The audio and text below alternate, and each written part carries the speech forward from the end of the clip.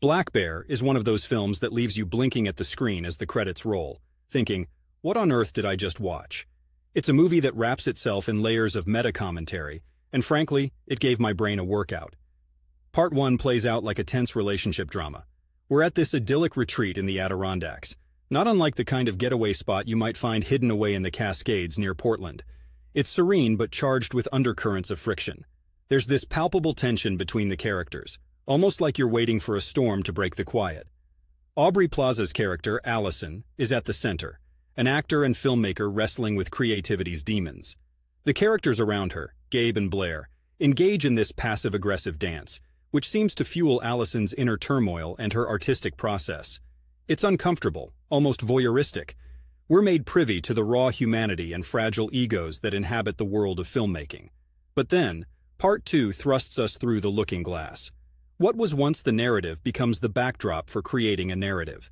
We're thrown into the chaotic world of film production, and suddenly, the roles are reversed, relationships are shuffled. It's like watching the first part through a kaleidoscope. Everything is distorted, yet familiar. Here, it becomes evident that we are exploring the intertwining relationship between art and life. It's as if the film asks, where does reality end and performance begin? Aubrey Plaza's character in this segment is a force of nature, raw, and at the mercy of the film she's making. Or is the film making her? It's a potent examination of the toll that art can take on artists, blurring the lines between their lives and their work. The symbolism of the black bear itself is a riddle wrapped in the enigma of the film. In Part 1, it's a lurking threat, a symbol of the wildness that borders the seeming tranquility of the retreat. In Part 2, it becomes a part of the chaos of production, almost a totem on set. But what does it really represent?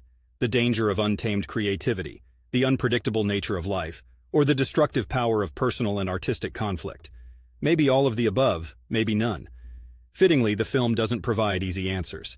Instead, it serves as a puzzle that each viewer is invited to solve, offering as many interpretations as there are people watching. It's a testament to the beauty of ambiguous cinema. Each person walks away with a piece of the bear's fur, so to speak, colored by their unique perspectives and experiences. Black Bear is a beast that refuses to be tamed, much like the creative process it mirrors. It's a wild ride, and true to Portland form, I appreciate anything that dares to take the road less traveled by.